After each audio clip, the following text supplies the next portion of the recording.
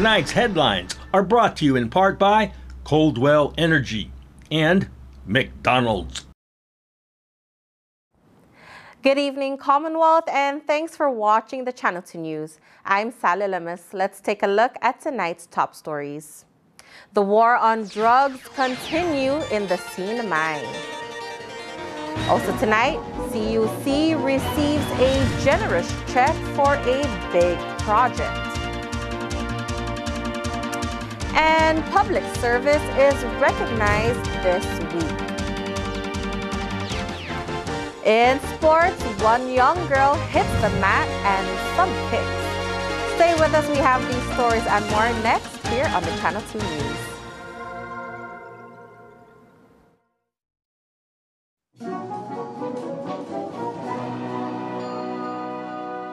I have a phone. I have no TV. Ooh, TV on phone. I have a tablet. I have no TV. Ooh, TV on tab. I have a TV. I have a stick. Ooh, TV on stick. I want my streaming. I want my TV. Ooh, streaming TV.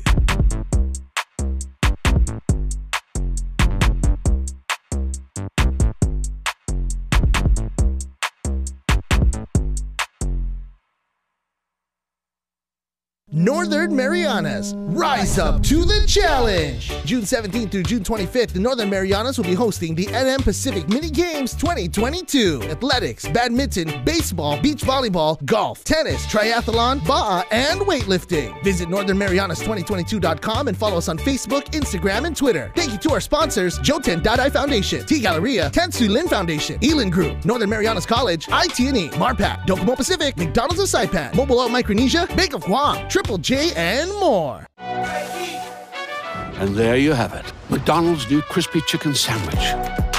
From the makers of the world's most stolen fries. The juicy chicken sandwich from the place that offers extra napkins for a reason. The tender chicken sandwich from the creators of a sandwich phenomenon. So you won't just be biting into a chicken sandwich, you'll be biting into McDonald's new crispy, juicy, tender chicken sandwich. Ba-da-ba-ba-ba.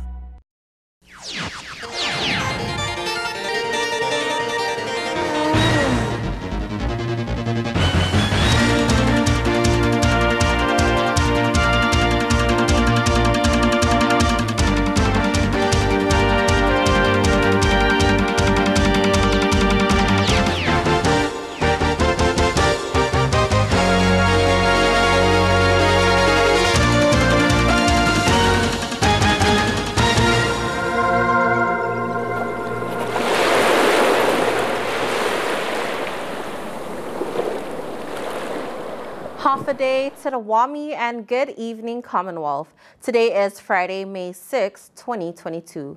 3 individuals who attempted to smuggle meth into the Sina May face federal charges after federal agents discover a drug den in Papagu loaded with guns, money, and more narcotics. Hong Jin Lee, Wei Shu Wang, and Yong Bin Ni are being charged with Count 1, conspiracy to possess with intent to distribute a federally controlled substance, and Count 2, conspiracy to maintain a drug-involved premises. The 3 individuals appeared in federal court Thursday afternoon before Magistrate Heather Kennedy. The meth was discovered by Sina May Customs Officer Franklin Sablon during a routine inspection at the Chalankanoa Post Office. The drugs were concealed inside 2 packages that contained chinaware and ceramic vases. Captain John Henry Sablon from the Bureau of Contraband Enforcement states that the delivery was quite similar to the recent bust that occurred in March. The meth was hidden inside the cardboard cutouts used in packing fragile items. As soon as they saw what looked like some tampered cardboard boxes again, it was similar to our last seizure. it led them to further their investigation, and which led to the seizure of the 2 pounds of meth. The first package contained approximately 493.4 grams of methamphetamine, and the second package, approximately 504 grams. The origin of the packages, Canada. Officers replaced the meth with sham, which is a non-controlled substance. It was resealed and then transferred to the CCC post in Garapan. Hong Ji Lee picked up the package the next day. Law enforcement maintained surveillance of the vehicle, which headed to San Vicente. Lee conducted a counter-surveillance by circling the San Vicente Elementary School in attempts to lose any possible surveillance. Then she drove to a single-story house in the village of Papagu. Law enforcement arrived on the scene and observed Wei Shu Wang with a knife in his hand ready to open the package. Both Lee and Wang were arrested.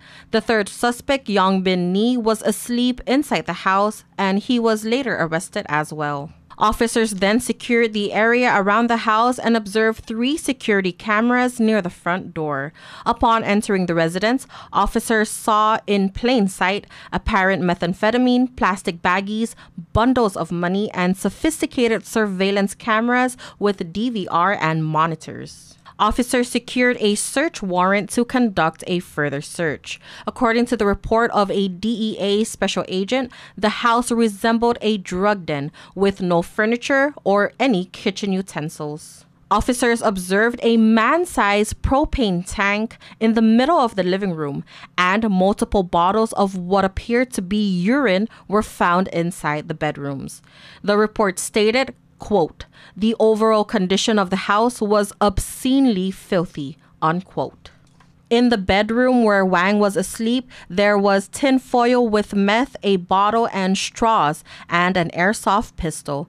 In the master bedroom, enforcement seized approximately 3,000 empty Ziploc baggies, tin foil with suspected methamphetamine, a large undetermined amount of U.S. currency, 3 airsoft guns, and 46 Ziploc baggies that contained 251 gross grams of methamphetamine. Another 17 gross grams of meth were found inside the female's bedroom. The female told officers she's been living at the residence for 6 weeks and she helps Wang measure and package the drugs for sales. She also said that Wang just received 200 grams a few days ago. Lee states Wang uses coffee filters to change the color of meth. Users are known to save their urine and concentrate it down to filter out any additional meth. Wang, for his part, stated that he is an informant for the police and he needed to stay in the drug community. The package received was a small amount and he was waiting for something bigger before telling the police. He then admitted that he is not an informant. The third suspect states he uses meth for back pain and he gets it for free for helping around the house. The 3 individuals remain under the custody of the Department of Corrections. This is the second interception of a sizable amount of crystal meth for the Sinamay Customs. And with more equipment and training, officers say they can detect drugs coming in a lot better than before. Crystal methamphetamine is a very, very serious community problem, and it is a very expensive problem for taxpayers to have to foot the bill. The current street value of 1 gram of crystal methamphetamine in the Sinamay can cost $500 to $600. The neighboring island of Guam sells a gram for about $50. Lieutenant James DeLon Guerrero says this indicates a low supply of meth here in the Sinamay. And what that tells us is that there is a short supply on the amount of crystal meth out on the street, which is a good thing actually, because it shows that the higher the price, that means the less available the merchandise is. But at the same time, we also have to be mindful that, stopping contraband at the border really does go a long ways in terms of helping our other law enforcement partners so that they don't have to commit as much resources towards that particular drug enforcement efforts. Delon Guerrero has a checkered past. He is the former commissioner of DPS. In 2016, he was arrested and charged with having sex with an underage girl in the back of a DPS vehicle. According to news files, Delon Guerrero said he thought the girl was of age. Judge Camacho eventually dismissed the most serious charge in that case, sexual abuse of a minor, and the AG's office declined to comment. This week's recent drug bust was made possible through the efforts of the Sinamay Drug Enforcement Task Force. The task force includes officers from Customs, DPS, and Corrections who works closely with federal agents. It was first established in the late 90s to combat the most widely abused illicit drug in the Sinamay, which was, at that time, marijuana. If you were to ask me what the difference was between then and now, marijuana was the biggest issue back in the late 80s to early mid-90s. Today, crystal meth is the biggest problem that we have. After a while, people began resorting to a much more convenient fix. People start resorting to drugs that are easier to conceal. It is odorless, crystal meth is odorless, but what people didn't understand is that it is also highly addictive. Now, once you use it, then you more than likely find yourself coming back for more and more and more. But the Sinamay has progressed. More support and resources have become available to win the war on drugs. The biggest things that we have going for us here is we have the support and we have better equipment, compared to, say, 10 years ago, 15 years ago. We have better x-rays, we have a lot more canine handlers, dogs to utilize at Autoport. Customs has acquired better equipment and more dog handlers to assist in detecting hidden drugs. Training also plays a big factor. Way better trained now than we were, a decade ago. The Garapan district will undergo construction that is expected to begin as soon as possible. Water and sewer issues will be addressed. Garapan Square will soon be transformed into a family-friendly destination. But before that project begins, the water sewer line must be addressed. CUC is one of our collaborating agencies, and they are going to be one of the first ones that we cut a check to from our IRP operations account, which is the money set aside to our program to help the Sinamay upgrade infrastructure. The Garapan Sewer Line Waterline Replacement Project is a complement to the Garapan Revitalization Project. We found out is there were overlapping between projects, and this is one of them. And that is one of the reasons why we pushed this project ahead of most projects, simply because there were overlaps in the Garapan Revitalization Project with OPD, and that's an EPA-funded project. And so it would have been a disaster had we not flagged this. This morning, the Infrastructure Recovery Program, along with Governor Torres, presented the Commonwealth Utilities Corporation with a $2 million check. We include replacement of 1,240 of 8-inch and 6-inch gravity main, installation of new sewer manholes, service laterals, temporary bypass system, and asphalt road restoration. So, yay, Governor, thank you for allowing us to move forward with this project. This is a huge project. This is a major part of our economic hub, this particular area, and this will help and obviously improve the support for economic growth and development as we move forward. And again, sanitation is the biggest concern for CUC, along with the other two services we provide. And I think this is essential and critical to have at the forefront. Construction for the Garapan Revitalization Project is expected to begin this August. Governor Torres asked the community for their patience. While this construction is ongoing, I ask your patience. Please allow the construction company, all those workers, ample time and space while they do their work. And let's be nice and courteous to all the construction companies. Trust me, they want to get this project finished as soon as possible, and we need our community to show their support as well. Stay humble, be positive, and be honest. This is the advice of the 2022 Lieutenant Governor's Office Employee of the Year. John Paul Lizama was named the Lieutenant Governor's Office Employee of the Year. JP is from the village of Kobler, and he is the Building Maintenance Specialist at the Multipurpose Building in Susupi. Lieutenant Governor Palacios says government employees are the backbone of the community. Lizama began as a field worker in 2019 before being promoted to his current role. His job is to maintain the interior and exterior of the facility. His advice to public and private sector employees across the Sinamay is this. Quote, stay positive, be humble, be honest, learn from your mistakes, and be willing to take advice from people who came before you. Unquote.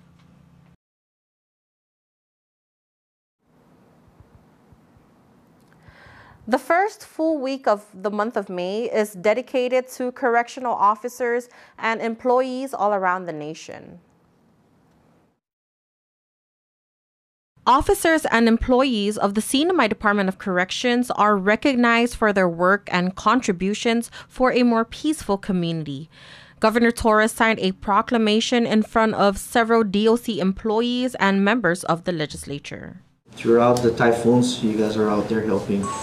Pandemic, you guys are out there again helping. So I do know, and I want to again truly appreciate all the hard work and dedication that you have. And my administration continue to support each and every one of you. And I'd like to ask also the legislature to continue to support the Department of Correction, as you guys do play a vital role in protecting the Commonwealth. During the pandemic, over 50 inmates tested positive for COVID-19 and were moved to a separate quarantine site. DOC was understaffed and employees were working at least 18-hour shifts. DOC Commissioner Wally Villagomez. They were working, every day away from their family, but then they still hold down the fort day in and day out.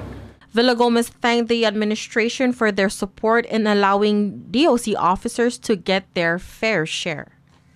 One thing is WGI. It's been long overdue, with the support of the governor. We've pulled through. A lot of these officers have been waiting for it, and the administration made it happen. In light of Public Service Recognition Week, Governor Torres visited all government agencies and departments, including DOC, to congratulate the employees. All right, coming up, a story about a volleyball competitor who does more than just spike. Stay tuned. I have a phone. I have no TV. Ooh, TV on phone. Get live TV on your phone or any device with DTV Plus from Docomo Pacific. Watch live channels or stream from your favorite apps on any device, all from your home Wi-Fi. No cable lines, no hassle, more savings. All for only $35 a month with your link bundle. DTV Plus, your cable TV on Wi-Fi. Ooh, TV on phone. Opioids are commonly prescribed drugs. They can help ease short-term pain after surgery, an accident, or illness. Common brand names include Vicodin, Demerol, OxyContin, and Percocet. Opioids can be very addictive, and they can actually change how your brain works. Opioid misuse can lead to death. If you are prescribed an opioid medication, talk to your doctor. Always take exactly as directed, never take higher doses, keep your medication secure, and safely dispose of unused or expired medication. It only takes a little to lose a lot. This project was supported by a grant from the Centers for Disease Control and Prevention and the Commonwealth Healthcare Corporation. Contents are solely the responsibility of CHCC and do not necessarily represent the official views of the CDC or the U.S. Department of Health and Human Services. Time to put down the sweet, lace up your sneakers, and hit the pavement. Join MVA, Governor Torres, Fit to Lead, CNMI Tourism Month 5K Fun Run, May 14th, 6:30 a.m. on Beach Road. Participants will receive a free T-shirt. And are you ready to raffle? Stick around for raffle those too. Register today at Mariana's Visitors Authority Office, CNMI Office of the Governor, or online at the MVA site. Mariana's, it's time. We come together to get fit to lead. Proceeds will benefit Diabetes Coalition and Run Saipan, sponsored by MVA, Office of the Governor, Tan Soo Lin Foundation. Fit to lead. The Tan Soo Lin Foundation promotes the culture of giving back. The foundation and its generous partners are committed to supporting programs that include health, education, and sports. Initiatives that promote arts and culture, the environment, and tourism will benefit our community and our residents. Giving back and making a difference will help ensure that the island paradise we call home will be a better place to live.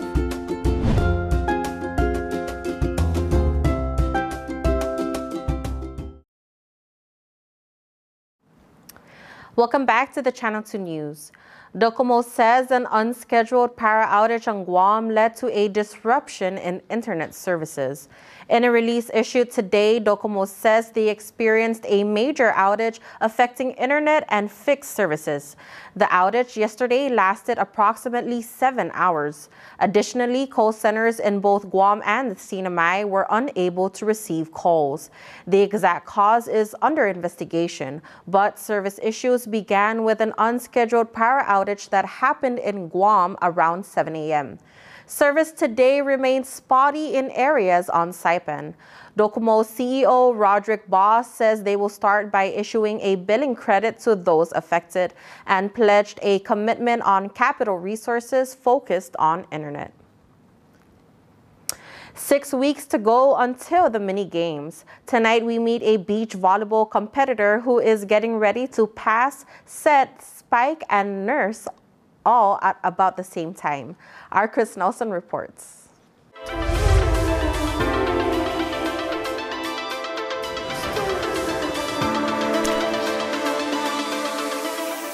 Beach volleyball will be held at the Crown Plaza Beach in the heart of Garapan. The venue is located just steps away from the Saipan Lagoon, and it will be one of the few times in the Pacific Games that beach volleyball is actually played on the beach. Normally sand is brought in and courts are constructed. This venue will be more natural. Kathy Wingfield and Sharnessa Lazama will team up for the Mariana Islands on the women's side.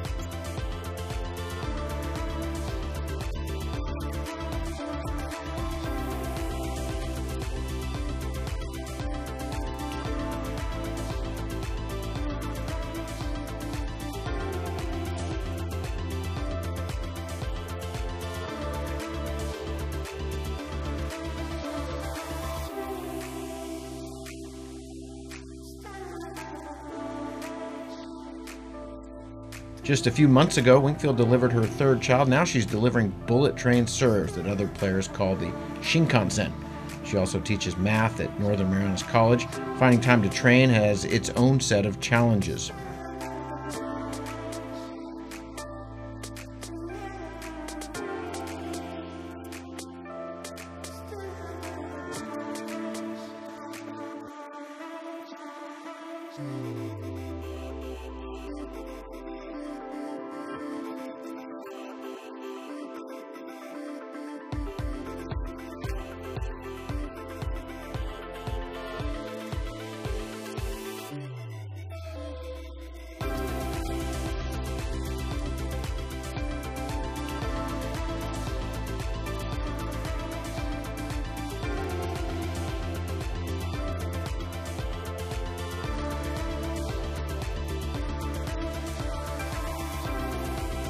Beach volleyball will include teams from around the Pacific. Guam, Palau, Tahiti, New Caledonia, Papua New Guinea, Vanuatu took gold in 2019.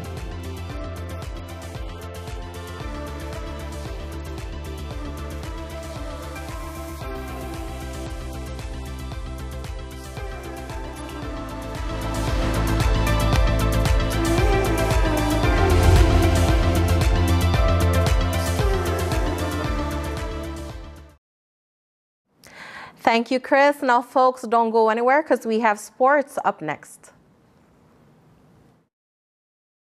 I have a tablet. I have no TV. Ooh, TV on tab. Get live TV on your tablet or any device with DTV Plus from Docomo Pacific. Watch live channels or stream from your favorite apps on any device, all from your home Wi-Fi. No cable lines, no hassle, more savings.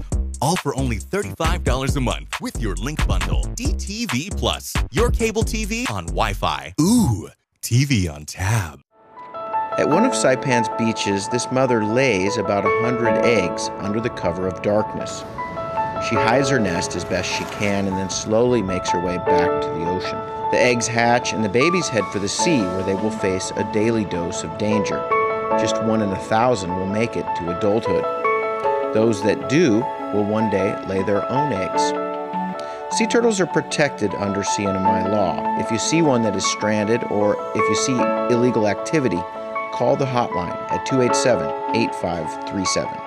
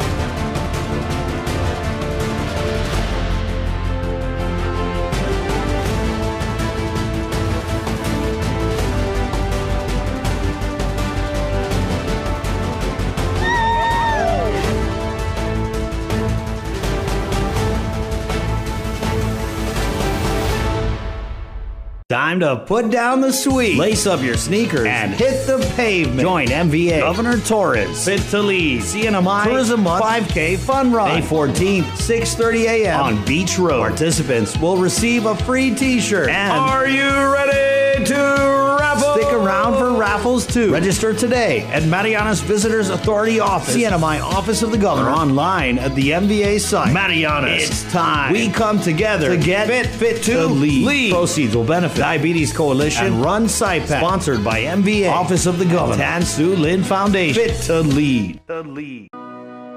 I have a phone. I have no TV. Ooh, TV on phone.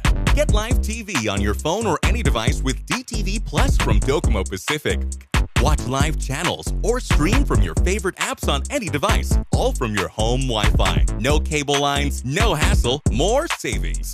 All for only $35 a month with your link bundle. DTV Plus, your cable TV on Wi-Fi. Ooh, TV on phone.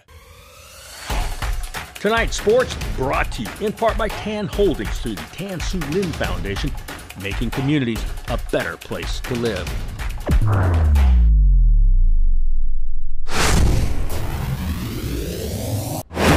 Buenas sports fans.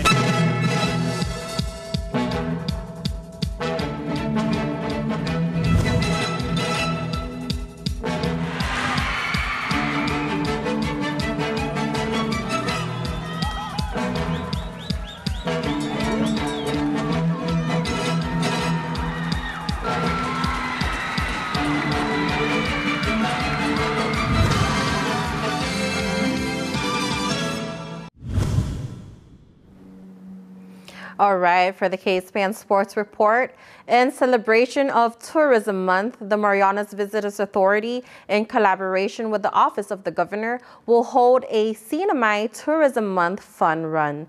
The event is scheduled for May 14, 2022 at 6:30 a.m. The course will start at the Garapan Fishing Base all the way to the Japanese Tank at the Quartermaster Road and then back. Registration is $10 and participants may register in person either at the MVA office in San Jose, the governor's office in Capitol Hill, or on the race day at 6 a.m. The race proceeds will benefit the Diabetes Coalition and Run Saipan. The sport of mixed martial arts is getting the attention of lots of young kids out there. One young lady shares her story with us. Never say never, because limits, like fears, are often illusions. A quote by Michael Jordan. Young Star Shining, brought to you by the Tan Su Lin Foundation. Another Taekwondo black belt holder is our young star for tonight. Here is 18-year-old Jin Yang. My name is Jin Yang, and I just turned 18 today, and I am a first-degree black belt. Yang joined the Taekwondo school 8 years ago when she was inspired by her sister. First started in 7th grade, so it's been about like 6, 7 years or 8. It's been quite a while. And why Taekwondo? So like I first joined Taekwondo because of my sister. Like she first joined Taekwondo, and like her training really influenced me. At first I didn't really want to join because as an introverted person, I felt really like inferior going to places with a lot of people, but I just decided to go out my comfort zone. According to her, Taekwondo is more about discipline and learning how to respect other people. Taekwondo is not about just training, it's really about discipline. Like to your parents, we have to respect, and especially to adults. So like that's the typical or like the tradition of Korean, the custom, where like we really have to respect the adults, the elders, and just even to strangers. Earning her first black belt means so much to her. She remembers all the challenges she faced before earning this belt. There were like definitely like a lot of challenges. As a white belt, like I didn't know anything at all, from kicking, the pumse or anything. So the first learning it was really hard and it was challenging. And when I was here as a white belt, there were like a lot of other black belts. So I felt really like inferior at first because I didn't know anything about it. But as I like progressed and then started to learn new kicks, and I started to like train, I got really good at it, and now I'm a black belt. Yang is encouraging young kids out there to try Taekwondo. It's good for your mind and body, and it's fun too. Taekwondo is really fun. It not only like makes you train and how to and you get to learn to protect yourself and your family and your loved ones, but you also meet new people. You get to form different kind of bonds with diverse people, and it's a really good sport that you can do. Young Star Shining, brought to you by the Tan Su Lin Foundation.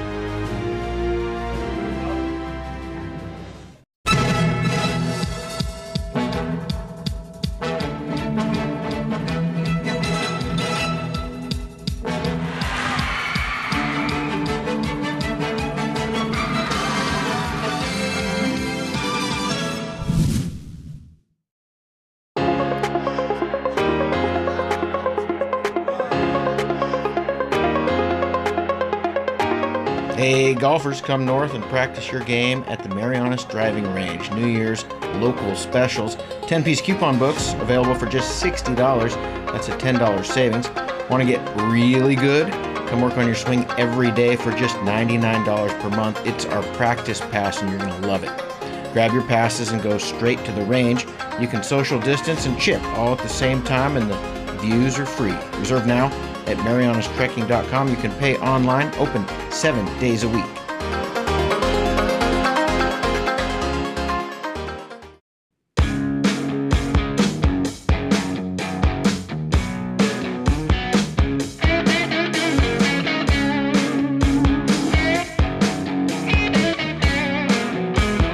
I'm gonna make you an offer you can't refuse. Bring your friends in for the best night out at Godfather's Bar in Garabin.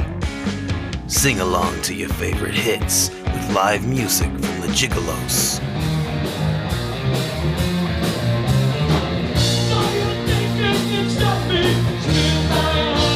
Godfather's has daily food and drink specials, like Taco Tuesdays. The best pizza on island every day of the week.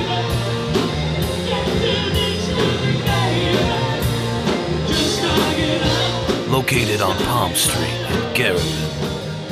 Everybody is family at Godfather's Bar. Bada bing, bada boom.